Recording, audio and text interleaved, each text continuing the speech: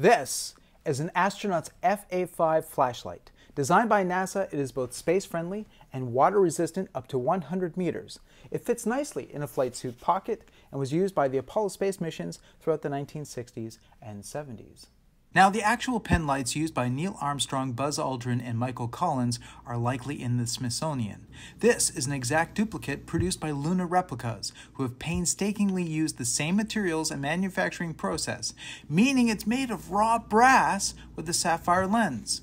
There's no buttons. To keep the function simple, you twist the lamp to complete the assembly so the contacts reach the batteries, turning it on, and then loosen it again to turn it off.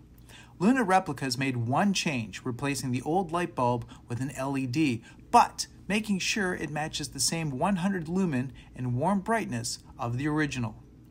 Now, that's no match for modern flashlights with up to 1,000 lumens, but of course, it's about shining a light on history, and with a nice presentation case, it does so perfectly.